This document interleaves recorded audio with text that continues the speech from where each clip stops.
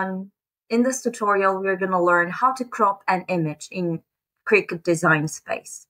So we're going to upload a file by clicking here, upload any image that you want to crop. I'm going to go with this one, this frog that I made. When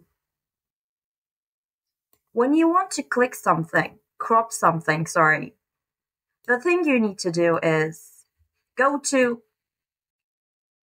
shapes here and select the shape that you want to crop the image. For example, I want to crop this frog just right in the middle and slice it up into different pieces. So I'm going to upload a square and make it bigger. So I'm going to crop it right around here. So we're going to select these two together, and there should be the slice button visible here, but it is not right now. So if you have this issue, the thing you need to do is click on the image, because slice tool only works if you have two layers in the screen. But apparently this one has more than one layer. So we're going to click on it. We're going to go to merge here and we're going to go to weld.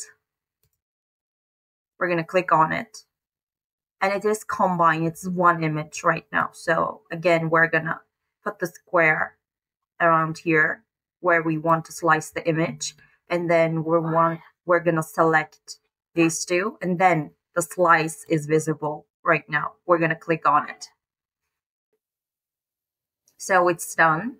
It is going to give you a sliced image like this, and it is going to give you this piece, and it is also going to crop the image into pieces like this. So you can just delete them all. Sorry.